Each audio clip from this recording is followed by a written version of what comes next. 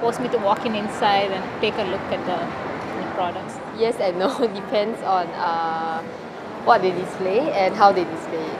If the display look nicer, I will go in and see. If it's like very messy and everywhere that they don't pack the things nicely, I will not go in. It will affect my mood.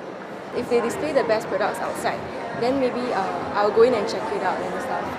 But if they display the not so nice stuff, then maybe I won't even go in. Of course, yeah. If something's attractive outside, it makes me want to go inside and look for it. Because if the window display is not attractive, I don't think I want to go in and see anything. There's so many different stores that a lot of times I'll just kind of see what's in the window to see if I want to go check it out or not. Because otherwise there are just so many different shops that I don't want to have to like go in everyone and like dig. It tells me what's in the store.